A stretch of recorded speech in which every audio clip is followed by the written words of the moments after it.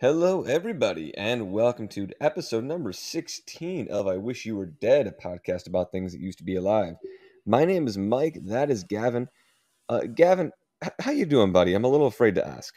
It's been a stressful couple of days. For anybody not aware, there's been a lot of wildfires in western South Dakota, which is where I live, and there's one that as of this morning, I haven't seen too much updated information about it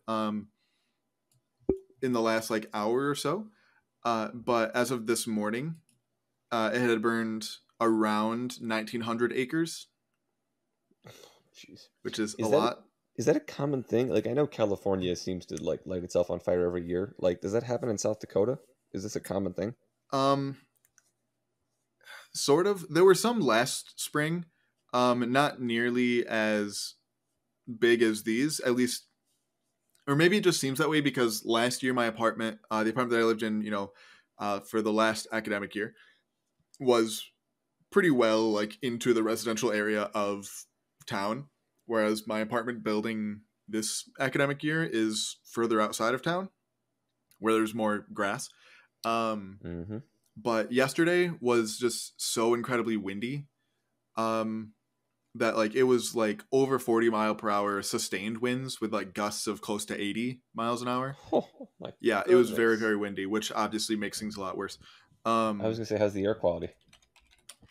when I was at school today, it was completely fine. At my apartment, which is closer to the actual fires, it's definitely smoky outside. You can definitely feel it.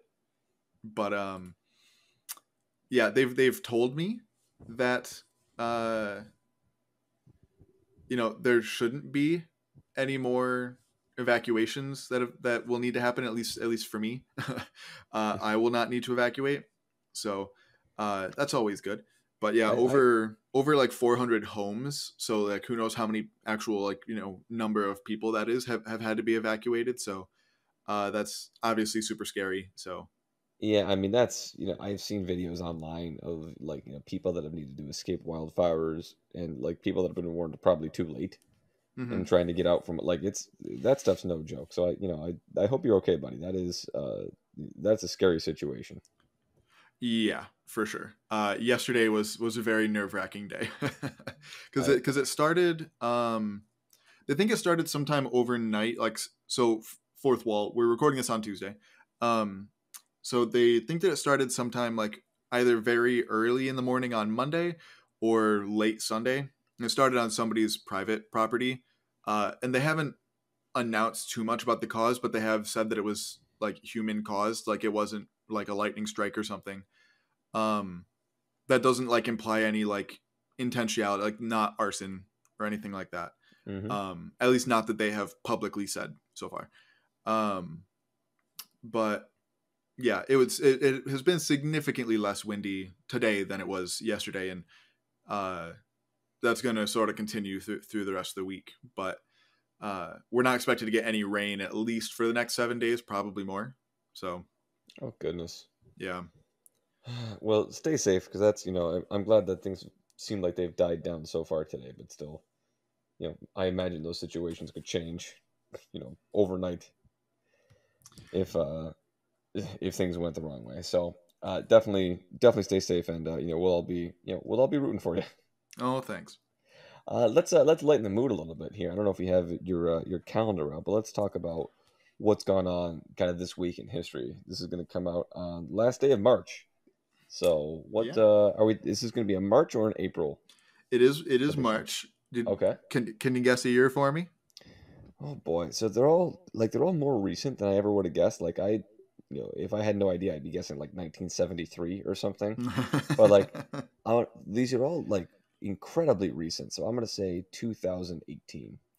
Close, 2019. And I think this My calendar gosh. specifically, I mean, obviously lots of cool stuff has happened throughout science history, but I think they try to focus on more recent stuff.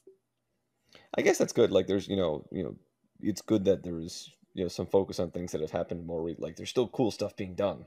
Yeah, exactly. So I'll take that. All right, what do we got?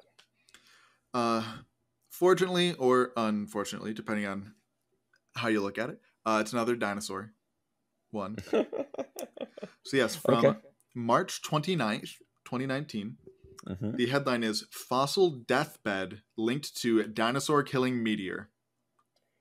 Okay, I have a question. Go ahead. So I don't know if you can anticipate this one, but fossil deathbed, like I assumed most fossils were just kind of presumed to be deathbeds. Otherwise, I think what they mean is a bone bed, which is okay. like a specific term for just like an entire like layer being very rich in bones, usually caused by a lot of things dying at the same time. Typically, it can be from things like a flood, um, or I guess in this case, that big old meteor. Um, but I guess we'll have to read and see. Okay, So, please do. paleontologists from the University of California, Berkeley, announced that the discovery of a 66 million year old deathbed that they say is linked to the meteor that is believed to have killed the dinosaurs. But, this is me talking now. As we know, it is more complicated than that. Um, Trademark. It's more complicated than that. yes.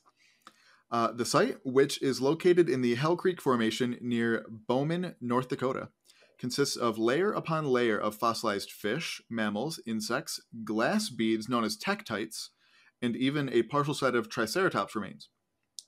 Researchers say that this discovery marks the first of its kind, representing the only mass deathbed linked to the impact that wiped out 75% of all life on Earth. Described as a, quote, natural museum, unquote, researchers hope that the deathbed will provide unprecedented insight into the late Cretaceous period for decades to come. Hmm. So yes, Okay. they do mean bone bed there. More often than not, though, when I've heard bone bed used, it's typically referring to a bunch of specimens of the same species. I don't think that it has to be. Um, Whenever I've heard bone bend use, it's been something completely different. But I guess things can have multiple meanings. um, but yeah, it's interesting that they found tektites though, without really mentioning what those are. Yeah. What is the tektite? So it's a term that I've heard but not incredibly familiar with. So let's do a quick Google. Let's do it. I know whenever people are doing this, they always make the joke like, "Oh, this is great radio," but like, I always really enjoy hearing like the clickety clack on people's keyboards as they're searching for stuff live on a podcast. Well, yeah, I mean, isn't this what a normal person would do? I don't know. Absolutely.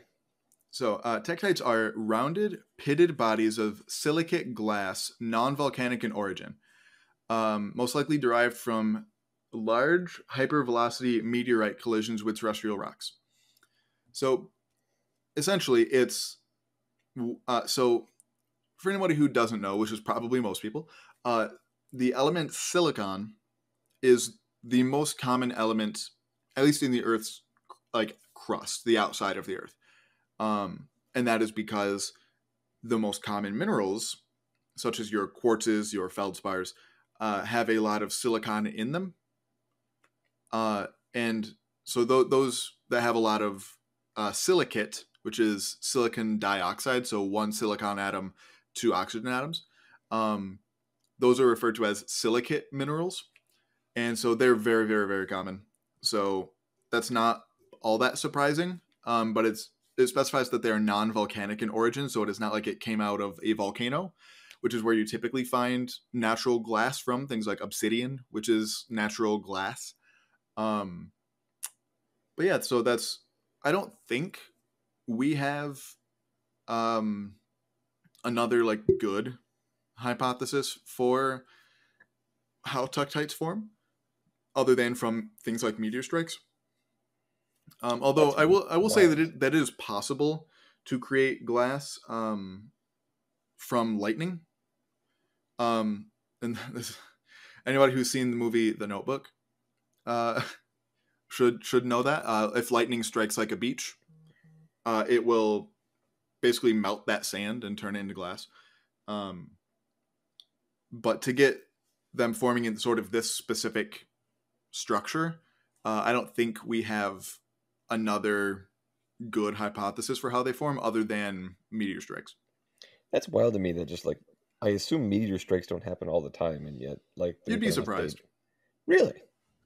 Yeah, like I mean, big ones, yeah, those don't come around all that often. But I would say like double digits per year.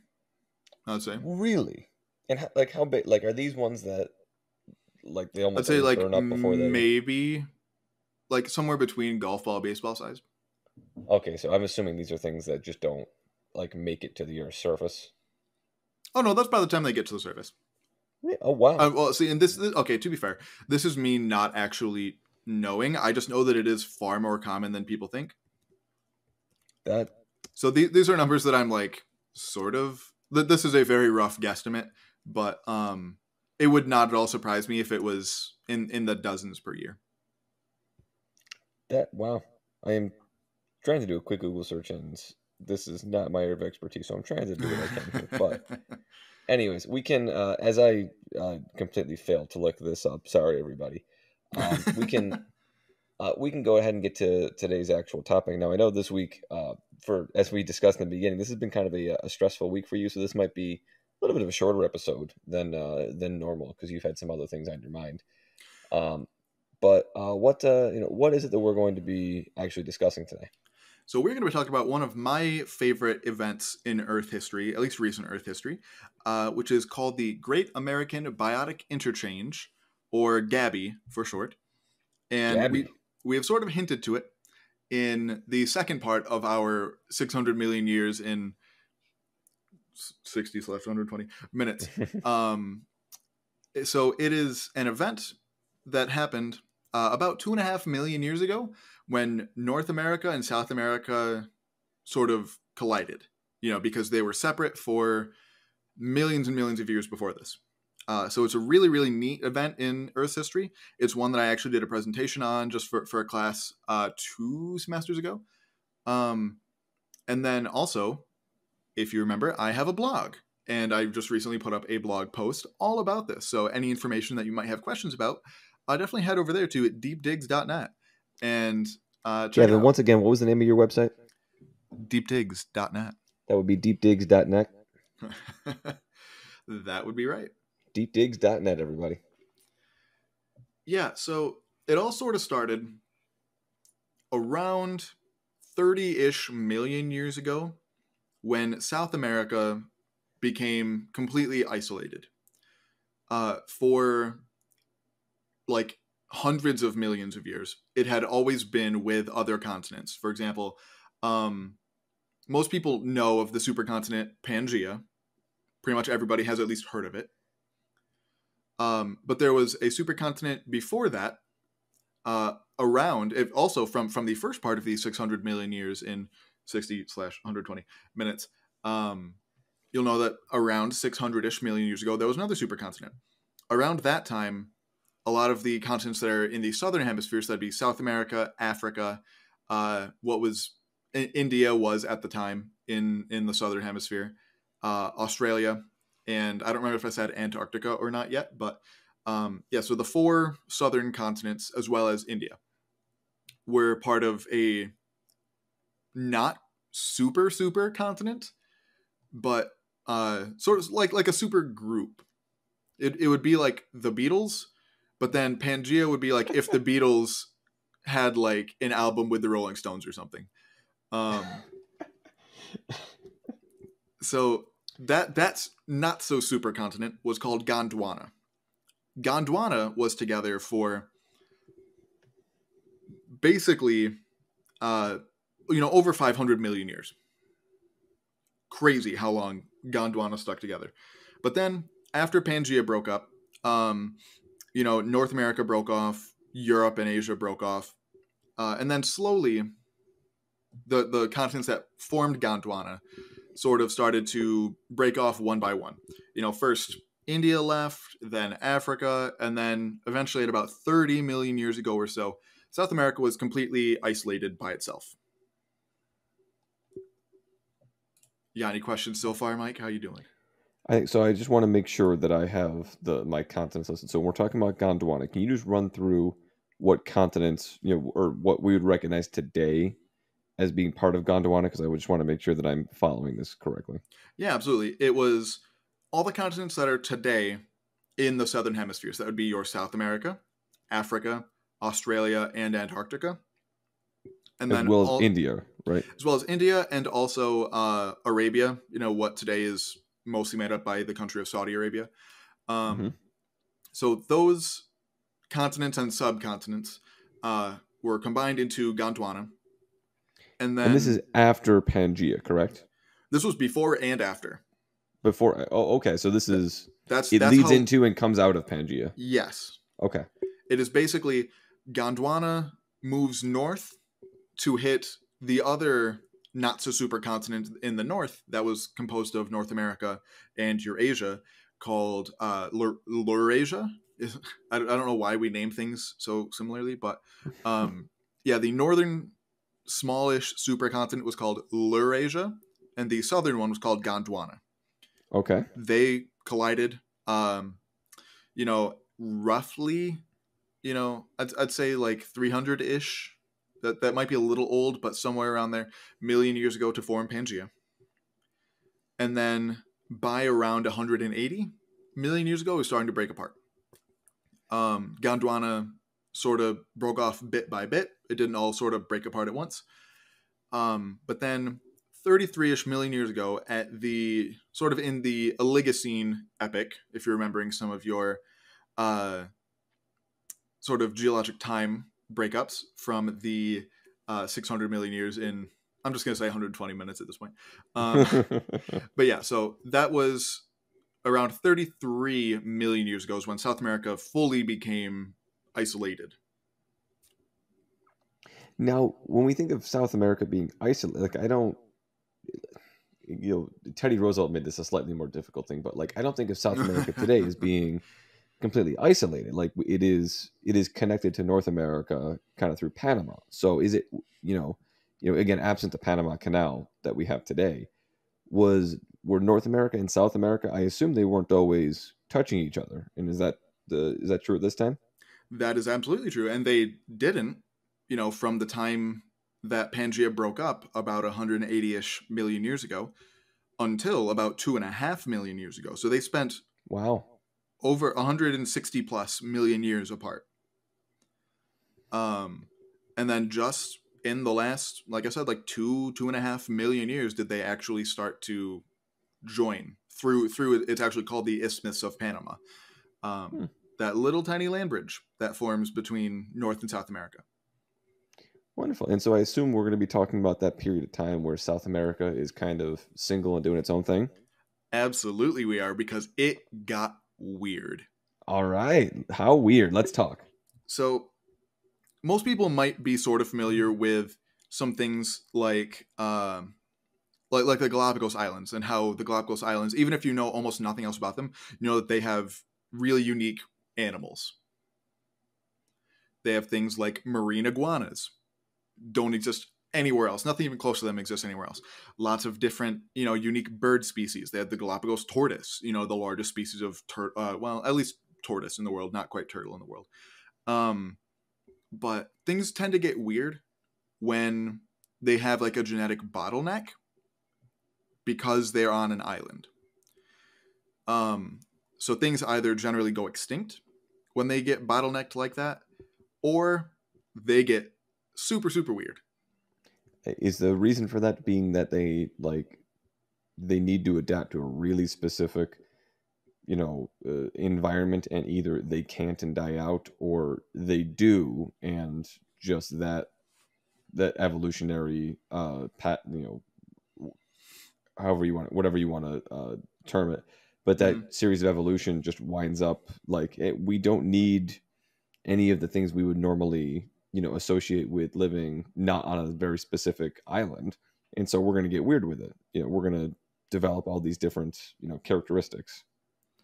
Yeah, that is pretty broadly true. Okay. But the thing with how we know islands today, where things like the Galapagos, if you went there, you would at least, every animal there, you would at least be able to point at it and be like, okay, you are a lizard, you are a tortoise. You would be familiar with its larger level taxonomy, the different names we give to things. Whereas South America was isolated so early in sort of mammalian evolution, because mammals had been around since like the early Jurassic period, around that 180-ish million years ago, but they didn't start to like really take off until the dinosaurs went extinct about 66 million years ago. So for half of that time, South America was just kind of cruising by itself. And so a lot of like the super weird things that like most people would look at it and be like, I know you're a mammal, but what are you? Like even a lot of paleontologists, like if I saw a skeleton of most of these animals, I would not know what it was.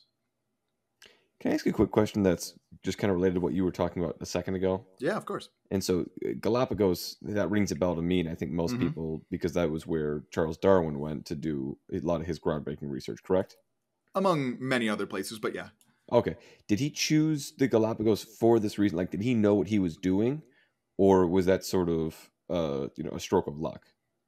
To my knowledge, no. No, to which part of that? I think that they sort of stumbled upon it. And again, this is Okay. me. I don't know this. Okay. Yeah, I wasn't sure if. Yeah. Okay. Estimating. Just because when he was doing a lot of his work, especially like the Pacific side of South America, Central America, was not all that explored. The Atlantic side was, because that's where the European colonizers came from. But the Pacific side, not so much, which is where the Galapagos Islands are. Gotcha. Okay. All right. So back to South America. So South America becomes isolated so early on that it's not like, we start with lizards and, they're evolving oddly, but we can still identify them as lizards somewhere. This is so early on that we don't even know what we're dealing with. Do I have that right? Not with lizards. Lizards specifically evolved quite early. And diversified quite early. Okay. This is mostly mammals. Obviously, there were Okay. lots of weird everything, but pretty much any reptile, with a couple of exceptions that I will talk about, you'd be able to look at that and be like, I know what that is, broadly. But the mammals, no. All right. So, like, and for example, we generally know where most orders of mammals fall. So orders would be things like the order Rodentia for rodents. Primates is an order. Large groups of mammals. We mostly know where those fall in relation to one another. So it's like we know that the rodent order is closely related to the order Lagomorpha, which is rabbits and hares, because they are not rodents, but they are closely related. And then that little group that they make is closely related to primates, and so on and so forth, until we have like a tree of how they're all related to one another. A lot of these orders that we see in South America, we didn't really know where they fit until relatively recently, and even some of them were still like, does it actually fall there? I don't know. And so a lot of these groups don't have any members anymore. They're, other than just how weird they are, they're not really worth mentioning, just because most people won't know what I'm talking about, because I frankly don't, like I said, if I saw a skeleton of one of these, I wouldn't know what it was. And why would you? I'd be able to tell them like, okay, it's a mammal. So let me actually ask you that. How would you be able to tell that it's a mammal? Like what characteristics can you tell just from the skeleton that would say, oh yeah, this is a mammal, and I have nothing further beyond that? I mean, by far the easiest thing would be a skull, because with very, very few exceptions, mammals are the only vertebrates who have specialized teeth. In your mouth, you have your flat incisors, your kind of pointy canines, your sort of pointy, sort of flat premolars, and then your flat premolars. Reptiles don't have that. Fish don't have that. All of their teeth are different sizes, but they're all the same shape. Okay. That would be the easiest thing. Also, mammals have a lot fewer bones in our skull than any other vertebrates do. Mammals are the only vertebrates to have, vertebrae between their neck and their pelvis that don't have ribs. So, like, you have your vertebrae that have your ribs, and then you have your vertebrae that are lower down that do not have ribs on them. Reptiles don't have that. Pretty much every vertebra in a reptile has ribs. So there are lots of ways to tell that it's a mammal. Gotcha. Okay. But yeah, like there are some that's one of them in particular that I put in the blog post kind of looks like Alf, like the puppet alien from whenever that TV show was from. This is ALF. ALF, yes, Alf. Okay, I'm It gonna look it, this up it because I. kind of looks like Alf, but with some sharp, pointy teeth. Um, Oh goodness! Wow. yeah, and so again, if you saw that, you'd be like, I don't know what this is. I can confirm. I don't know what this is. um, again, in the show, Alf is an alien, but like there's a group of animals called astrapatheres, which I had never heard of before, doing the research for that presentation and for this blog post, because they never made it off South America. They were around during the Eocene into the Oligocene a little bit, so roughly between like 40 and 30-ish million years ago, and then they go extinct. And that was even sort of before South America was even isolated. That things were getting real weird. Really? But things get really interesting in South America once it becomes isolated, because it is one of the few places that still had parts of its ecosystem like dominated by reptiles. Because after the dinosaurs go extinct, like right after dinosaurs go extinct, birds sort of become some of the top predators in a lot of ecosystems, like really, really large birds. But then once mammals start taking over, that generally is the case for I'd say like 55 to 50 million years ago until now. Pretty much every ecosystem is, at least terrestrial ecosystem, is dominated by mammals. Right. Except in South America. Because They're the exception. they kept those giant birds and made them bigger. They're a giant, like 10-foot tall, flightless predatory birds that would literally they were like the largest predator around by a lot. There were these weird marsupial cousins. They're not quite marsupials as we know them, but they're somewhat closely related, called sparacidonts, that a lot of people sort of try to draw comparisons between them and some predators that we have today. So there's a type of sparacidont called Thylacosmilus because it has like saber teeth, and like the name of the saber-toothed cat is Smilodon. So they sort of name it after other things to try and be like, okay, I guess this is what this sort of looks like. But yeah, it had these big saber teeth. Super, super weird. There were some predatory opossums, which just sounds horrifying to me. Predatory opossum. Now, correct me if like opossums. I keep seeing like people who don't know what they're talking about sharing memes on Facebook Yep. that are like, "Hey, opossums are actually cool." They are cool. Like, I love them. right? Yeah, that's what like, and I believe you've talked about them on the podcast before. I absolutely have. So, predatory opossum, like ones I would have to be afraid of. Oh yeah, they'd be like medium-ish dog-sized. And predatory, yeah. I would love to see one. Like, I don't want to be anywhere near one of these things, but I do want to see one. Oh yeah, and so like there definitely were some mammal predators around, especially on sort of like in the plains of South America, which there weren't all that many of, and still today kind of aren't that many of. But in like the rainforest area, it was all reptiles. There's a type of snake that you might have heard of just because it's got a cool name, called Titanoboa. I believe you've mentioned this as well on this. I believe I have too.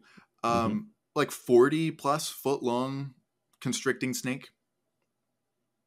I don't think many people would argue that wasn't like one of the top predators in its environment. I certainly wouldn't. 30 plus foot long crocodilians. Man, this is some Florida stuff right here. Oh, this is like advanced Florida. And like you don't ever want to go, you do not ever want to go advanced Florida. But South America did. And so there was also some really crazy terrestrial running adapted crocodilians. Wait. Yes. Go on.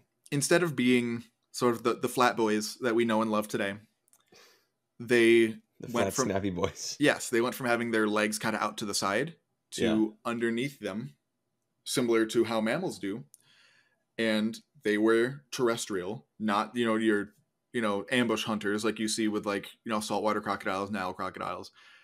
They were running adapted, active chasing predators. Okay, I've had this question with a lot of the stuff that and like I'm assuming that I'm preempting this and you're going to get there, just we have to wait. But how the hell did that thing ever go extinct?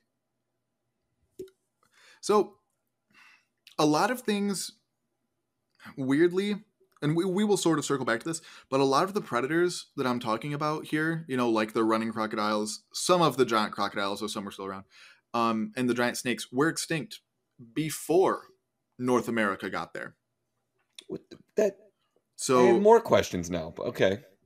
And I will say, there is a lot we don't know about South American paleontology, just because a lot of countries in South America tend to be some of the poorer countries, so they don't have a lot of the money to fund research. Also, it's a lot of forest, at least supposed to be. Brazil needs to knock it off and stop cutting down the Amazon, but forests don't tend to preserve fossils very well. Really? Just because there's nothing really being deposited. There's no sediment being deposited, which you need sediment to cover bodies of things in order to preserve them well. So like, for example, Titanoboa, we don't even have close to a full skeleton of that. We have a couple vertebrae, I think. But with snakes, it's like they're all vertebrae. So it's like most things that are diagnostic about a snake. So it's like we can tell that it's a giant boid, in the boa family. Mm-hmm. And so the 40 plus foot estimate purely comes from just how large these vertebra are. So big asterisk next to Titanoboa. But right. So there's just a lot of environments that aren't very conducive to preserving fossils, and also in general a lack of the historic research that has happened in like North America and Europe. And the exact same thing can also be said about Africa as well. Where it's just been historically people from the northern continents coming there and taking their fossils. So instead of investing in, places that are local that can support paleontology as they should, and I fully plan on doing an entire episode about that topic in the future. But for now, we'll just sort of move on. So I will say, there's a lot we don't know about South America. So for all we know, some of these things could have been around at the time. But there's just so many questions that it's kind of hard to answer why things like these running adapted crocodilians went extinct. Do we know that they're not still alive now? Yes. Okay. Yes, we do. That's just, man, if we're going to have... I have a bone to pick with Charles Darwin at this point. Okay. Like, who's... Okay. Fully understanding that I am completely just flying by the seat of my pants here without any actual information. But it seems like one of those things, like 30-foot long crocodile adapted to run on land. Like, that thing seems it's a giant animal. The giant ones were not running adapted. Oh, okay. I mean, even okay. No, the giant ones were still like the big live in the water ambush predator type ones. Gotcha, okay. But the running adapted ones would be probably not significantly smaller than like a Nile crocodile or a saltwater crocodile. Probably shorter because they don't need their tail as much. But Oh, okay. So this is all right. This is a little bit different than the image I had in my head. Okay. yeah. But anyway, well, what is your bone to pick with Charles Darwin? I It cut you was. off there. I mean, the bone to pick with Charles Darwin was just like It was more a comment on evolution. Like, how can a 30-foot long, running, ground adapted crocodile go extinct? However, I am being told that that animal never actually existed, which is good because none of us would exist if that thing was ever around. I mean, humans are traditionally very good at killing large animals, so. You know what? Fair enough. But yeah, anyway, circling back. So, yeah, South America was real weird with its predators because they were mostly reptiles. Like I said, some mammalian ones, but mostly reptiles, including birds, were sort of the. I don't like using this term, but like the apex predator in their ecosystems. Mm-hmm. And then we get to what they were eating, which is also crazy because so a lot of just the in general weird animals that are still around. Like if you ask like a mammalogist, like what's one of the weirder mammals, they'll be like sloths. I Sloths are weird, and like they're They right. definitely seem odd. Like, Sloths I are mean, weird. it's almost Um, like the opposite of what I was saying before. Like, how are sloths able to keep existing, considering they are so incredibly slow? I know very little about sloths, but yeah. so there's actually a hypothesis, and I don't know how much I believe it, but this is just one that's been kind of tossed around, mostly as a joke, but it makes a little bit of sense that like sloths still exist because they're so nutritionally poor that nothing bothers to eat them.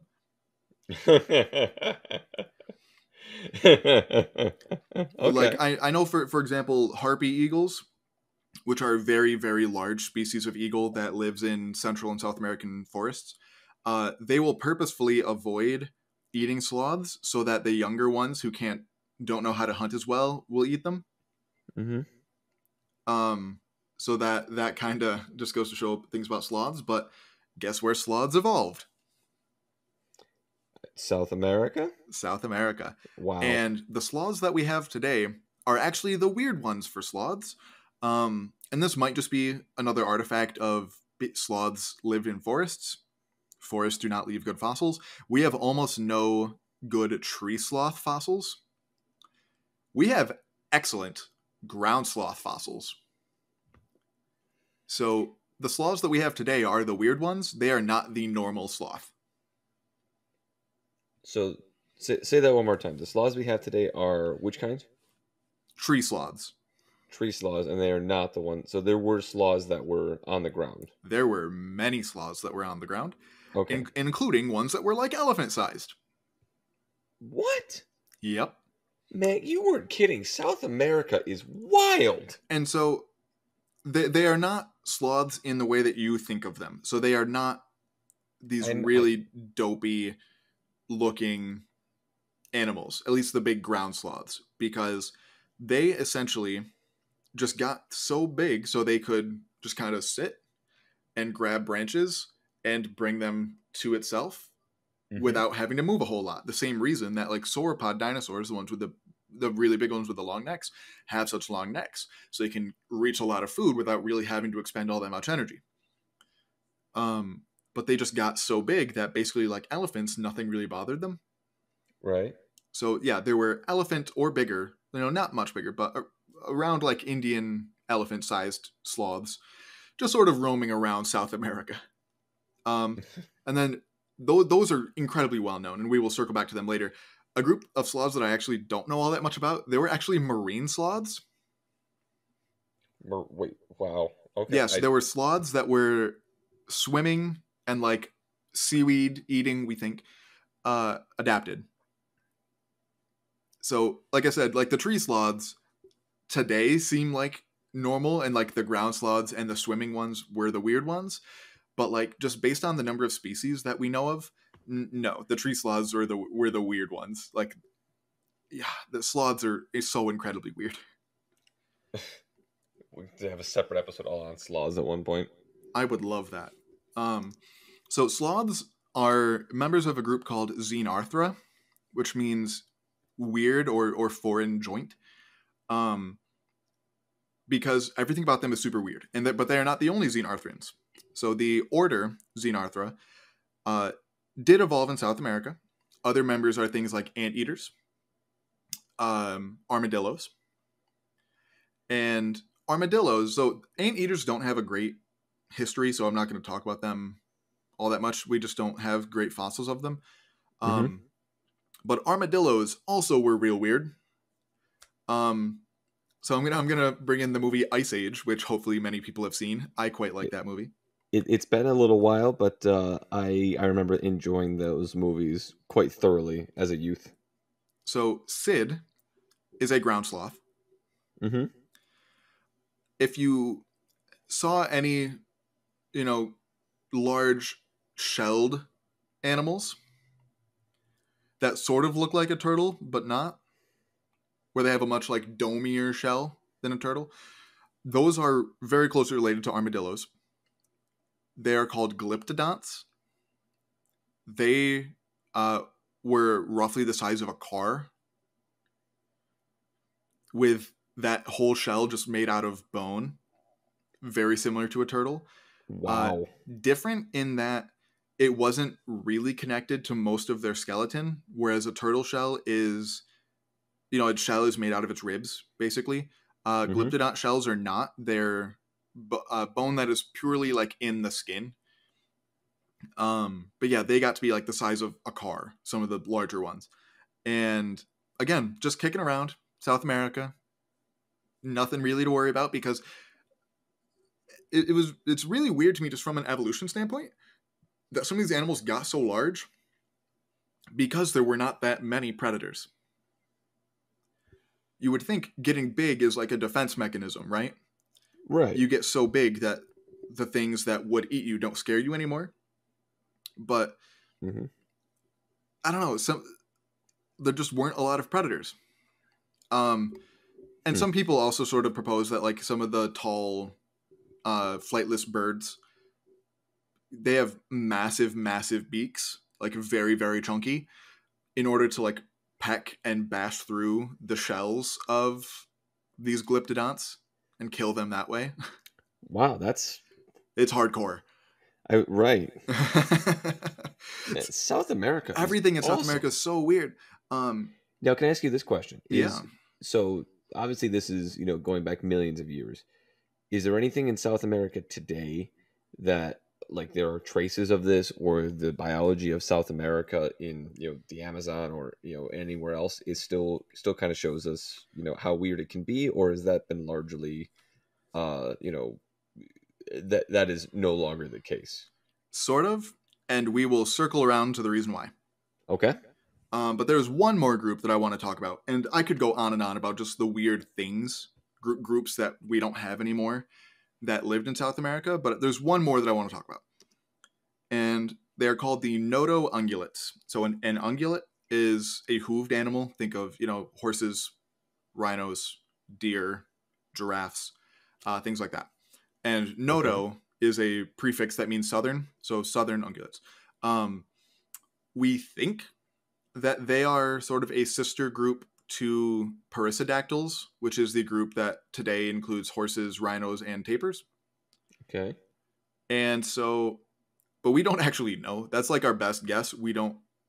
They're so weird that we kind of don't know. So basically, this one group filled basically every like niche of herbivores that are like rhino size and smaller.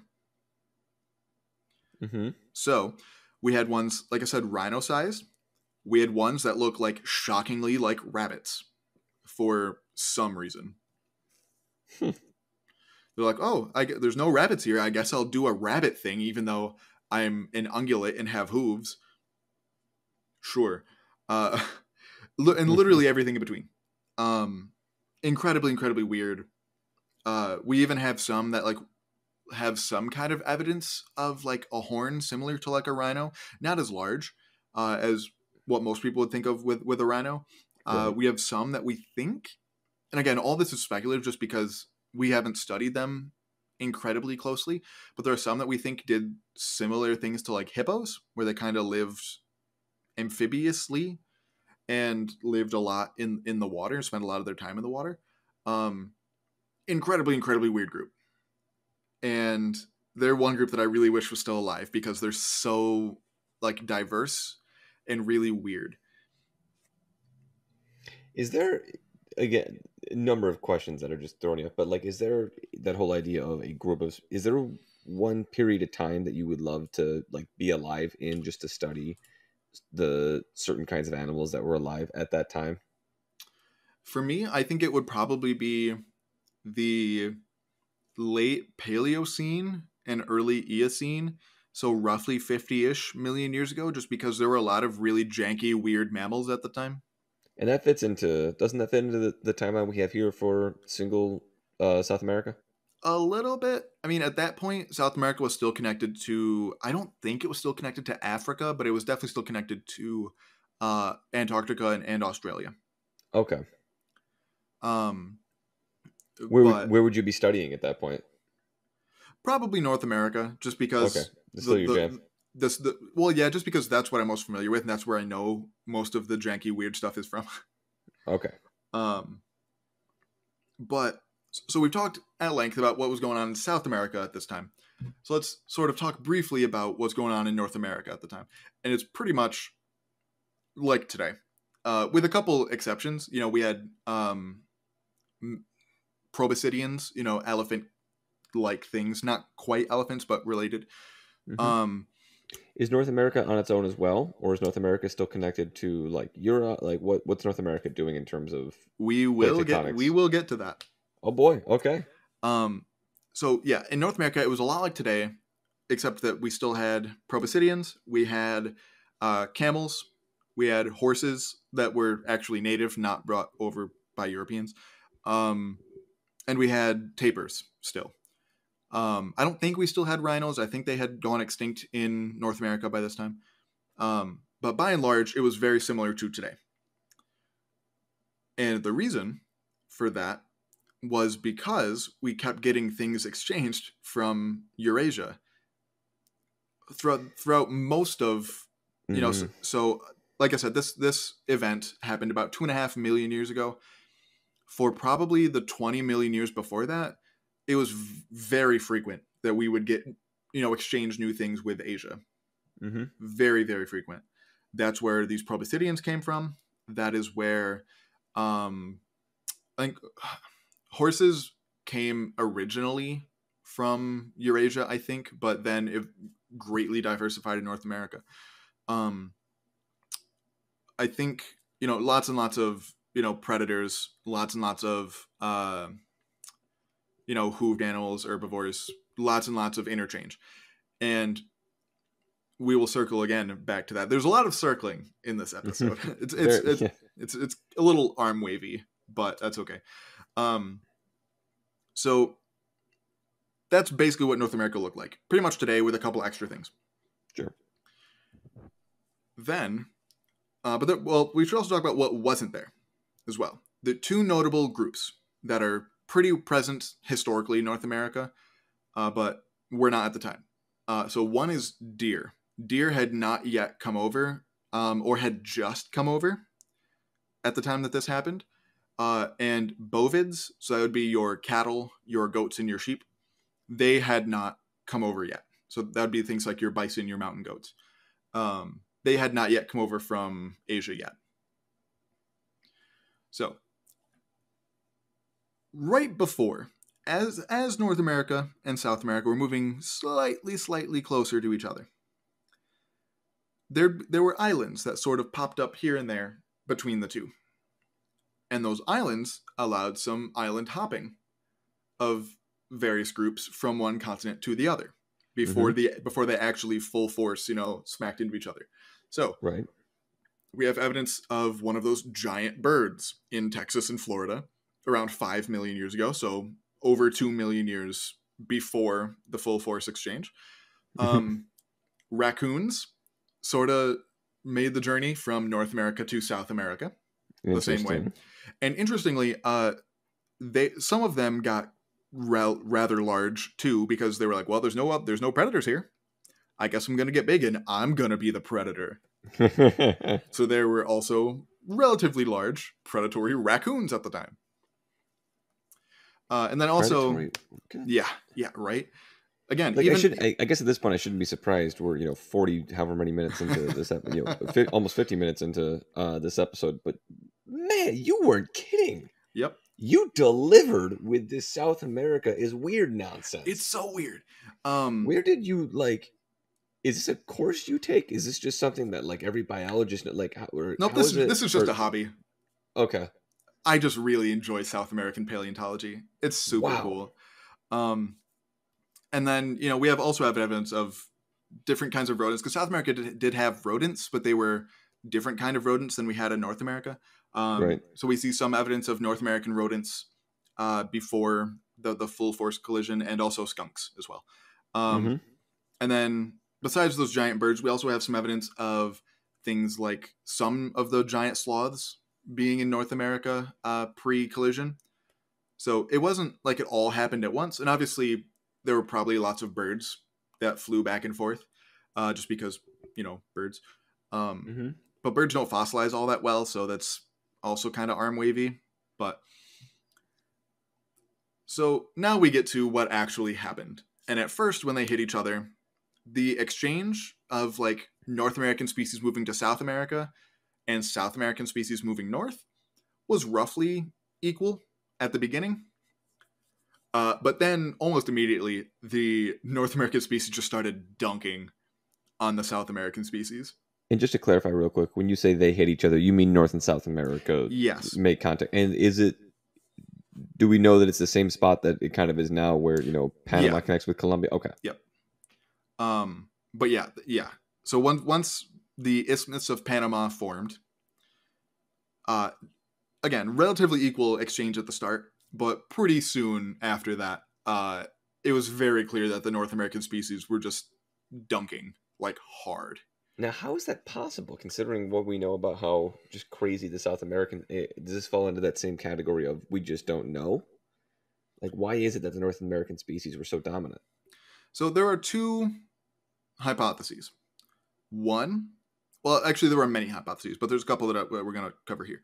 One is that because of the constant exchange with Eurasia and therefore Africa, because Africa, Europe, and Asia are all very interconnected, even today. And then so once they started exchanging stuff with North America too, that just gave species on all four of those continents a lot more things to compete against, and therefore made them better competitors. This is a vast oversimplification, but it's essentially like in a sport, if you play against better players, you will get better. That actually makes some amount of sense. And so, do you mind if I just restate that, just to make sure I understand? So, because North America was also connected to Eurasia, there was just a lot more competition going on. And so, whatever animals, if we're again taking Darwin's idea here, whatever animals were left at that point, had been selected for, for being able to compete, for being able to be better predators. And so South America, even though they were really, really cool, it's sort of like, just playing, your local travel ball. You might be really good there until, you go play a national tournament and realize that you're not quite as good as you thought you were. That is, again, this is a very large oversimplification, but that is basically how it works. Gotcha. And so everyone knows the phrase survival of the fittest, and most people incorrectly believe that that is how evolution works because they misunderstand what the word fitness means. In evolution, fitness basically just means how efficiently you are able to reproduce. It doesn't mean anything about how muscular you are. It doesn't mean anything about, how fast you can run, how, physically strong you are, or even like how smart you are. It's just, are you real good at making lots of babies? Cool. You're pretty fit. I remember shortly before I dropped out of certainly not anthropology. I forget what the course was when I was in college, but shortly before I dropped out of that because it was far too hard. I remember learning that sexual selection was way Mm-hmm. more important than natural selection, which makes sense. Like, as long as you can, get to the point where you are making babies, you are going to last for quite a while. That varies from group to group, but I would argue that's definitely an opinion that is becoming more popular Okay. in recent years. Um, Again, that varies very broadly from species to species, but I'd say that's broadly true. Um, but yeah, just because these North American species and even a lot of the new ones like the deer that had just got to North America um, had just way more things to compete against when they finally were competing against these South American species.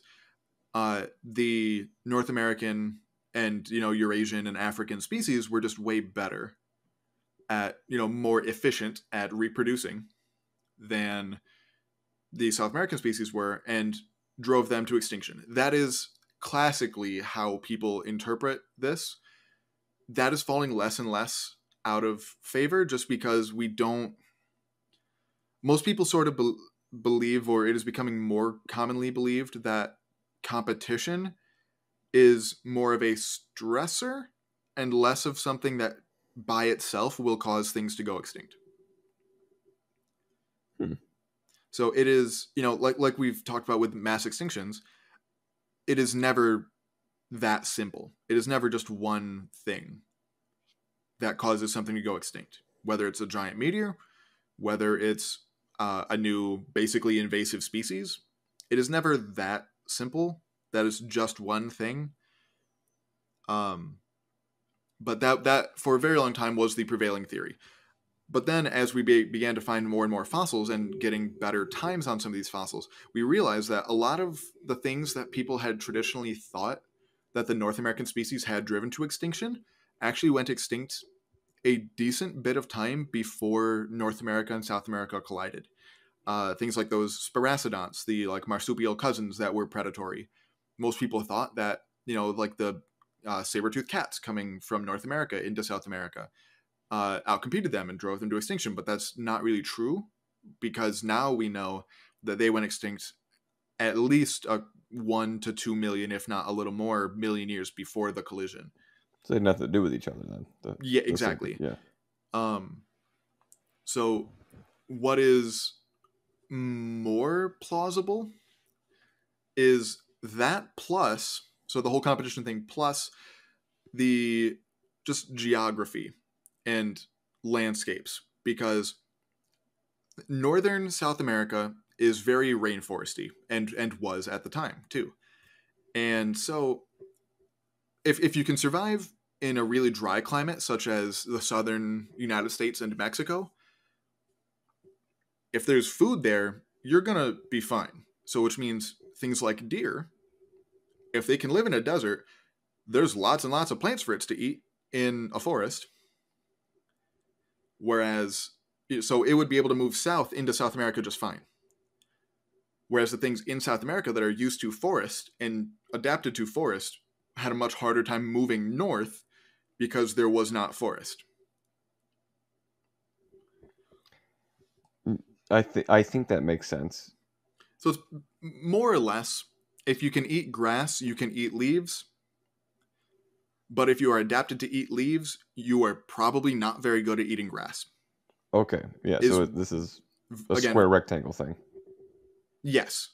So, and that's very broadly how it works. That's, again, an oversimplification, but more or less. And that's why deer, like I said, we're going to circle back to deer, because deer, just the same genus that, the white-tailed deer, mule deer, the most common deer in North America, the same genus got down to South America and then just exploded. Deer have their highest diversity in South America, and they've only been there for 2.5 million years. Because deer are just real good at being able to eat literally anything. And they're really efficient in their digestion because they're ruminants, sort of like cows are. They have the multi-chambered stomach to be able to get more nutrients out of their food relative to things without that really complex stomach that get comparatively less nutrients from the same food.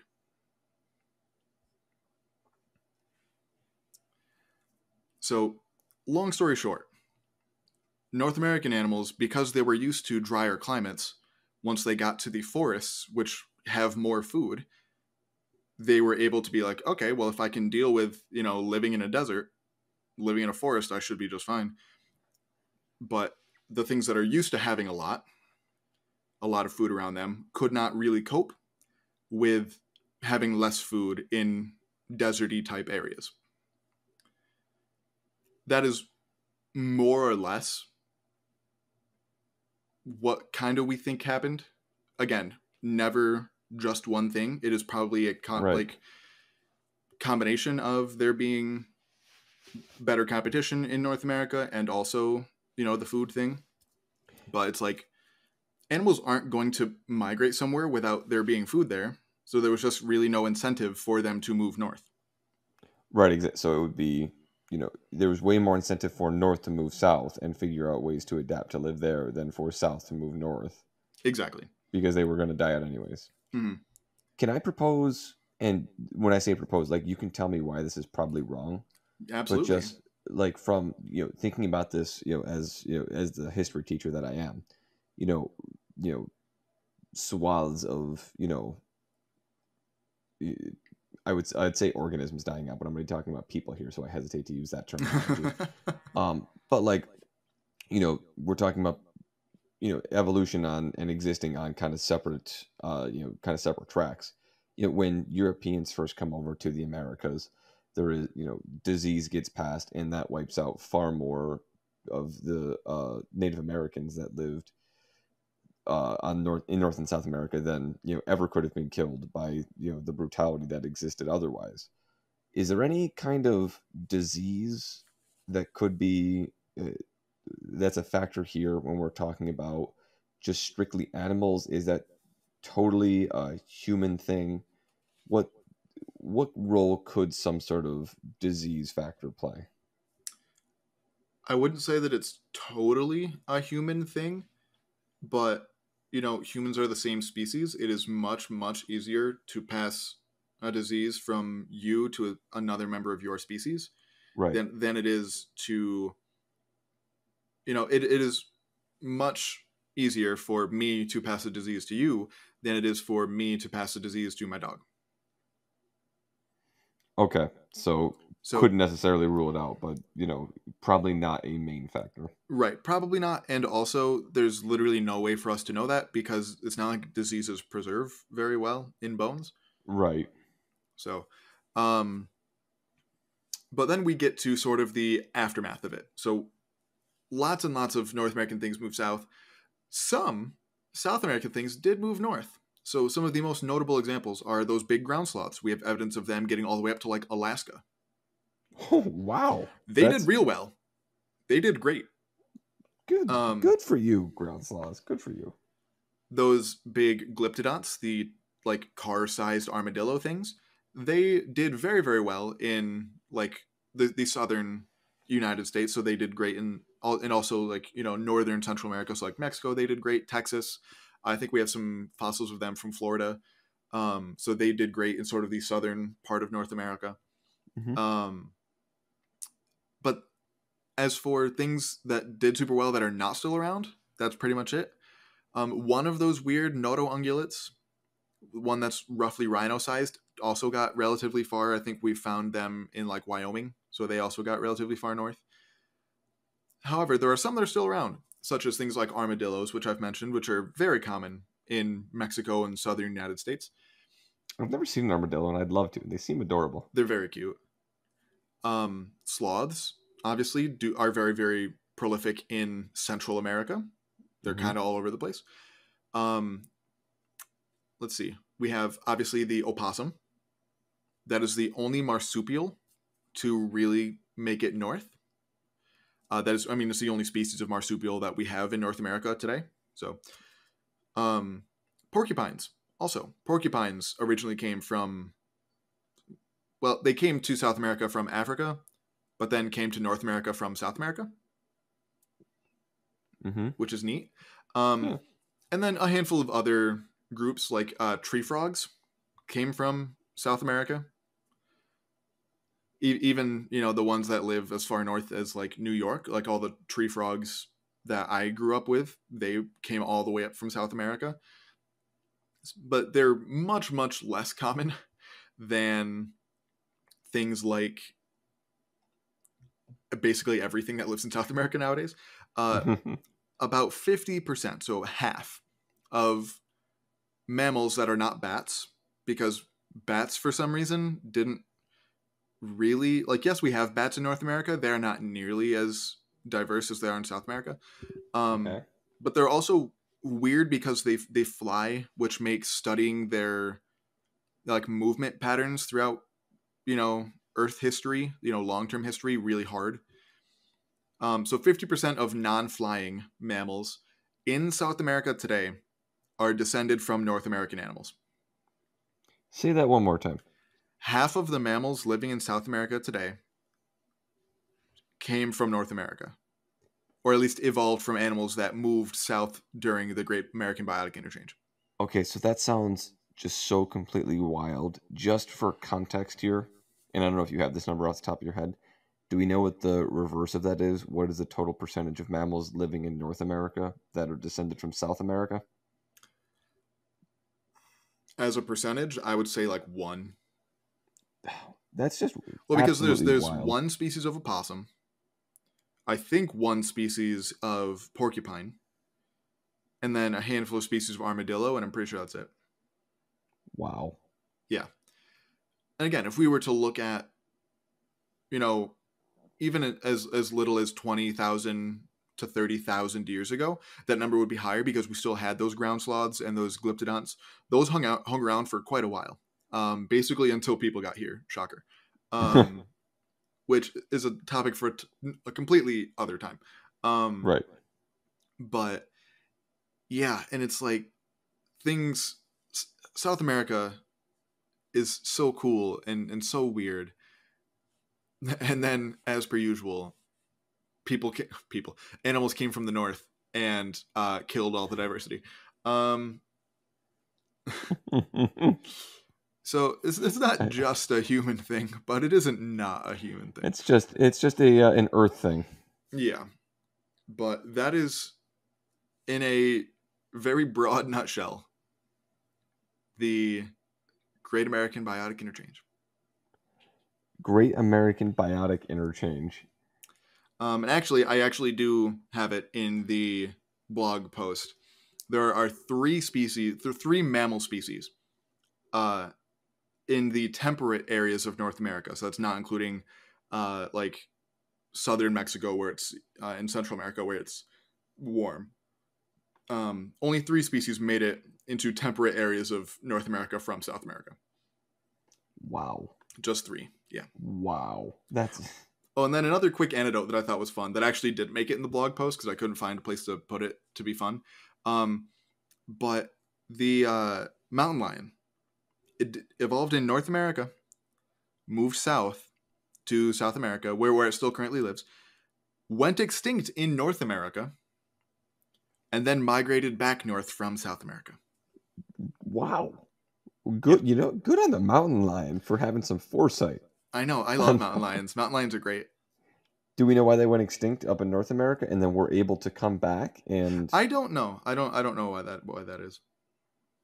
wow, like I know we talked about our Pleistocene rewilding, That several also episodes could ago, but that also could very well be a lack of good fossils. Cats also tend to not live in places that fossilize super well. oh, okay, that's an interesting little wrinkle. Yeah. So again, potentially, but from what I have read, that is true for mountain lions. We have like a decent gap in their fossils in North America, but still continue to find them in South America. Right. But yeah. Cool. So is that I mean, I know that there's quite a bit more and I want to know more, but as far if we're sticking with our nutshell here, is that all we have on the Great American Biotic Interchange? Yeah, I mean that's pretty much it. And obviously, like there's a ton of other like weird aspects. Like for example, some animals that today are sort of known from South America, or like most people think of South America when they think of them. Things like llamas, things like tapirs. Both of those groups, I don't know if they evolved in North America, but got very, very diverse in North America. Then moved to South America because they could, because competition was getting pretty stiff in North America. Moved to South America, where competition was less stiff, and then went extinct in North America, and we don't have them here anymore. So yeah, things like llamas and alpacas, their group. So they are in the tribe Lamini of the camel family. That subfamily did evolve, or that tribe did evolve in North America. Mm-hmm. And then we don't have camels native to North America anymore. Which is a damn shame. I know, and we've also talked about this. Right. The American Camel Corps. I feel I can't wait till I teach U.S. history again so I can incorporate that into my lessons. And you absolutely should, even if it's not related. Just the fact that we use military grade camels. Do you know how much time I spend in class, like things that aren't going to be on the test at the end of the year? I'm like, this is all, we're learning about this stuff because it's not on the test at the end of the year, because it's way too cool for the test at the end of the year. Well, if jeez, I believe that is all we have on for this, and this is going to be, if I had to bet, assuming that we are doing this podcast for a while longer, we are going to be revisiting a number of topics that we talked about in this episode, because I feel like we could branch off a number of different times with what we talked about here. Absolutely. And it's like, I would like to start doing whole episodes about just like a specific group of animals instead of just various events or things. Obviously I'm not an expert on every group. I would consider myself an expert in probably one group of horses. Yes. But I would like to learn more about all these other groups. So if you have a particular group of animals that you would want to hear us talk about, please fill out one of those forms that will be in the show notes. Absolutely. And with that, I think that is going to end this episode. This has been episode 16 of I Wish You Were Dead, a podcast about things that used to be alive. Gavin, I've been listening to some other podcasts, and sometimes they just end episodes with saying, this is the end. Okay, this is the end.